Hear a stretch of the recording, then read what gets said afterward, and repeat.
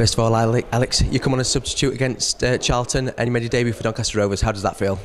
Really good, thank you. Enjoyed it. I was a bit nervous before I went on, but I think you'll do well to find a player that weren't. But when I got on there, it were great feelings playing in front of a big crowd and with the rest of the lads. Really enjoyed it.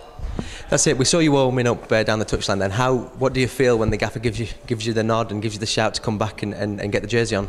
It's once that initial nervousness has passed, it's about getting your head on it,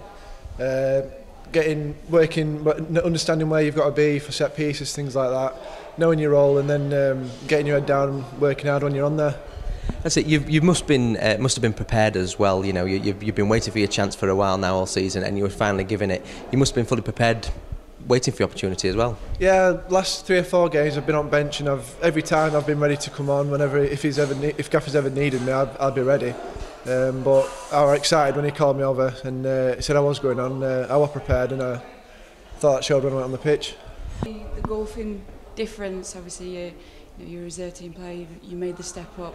How did you find the difference in maybe the pace or the class, or what was it like for you? It was definitely different.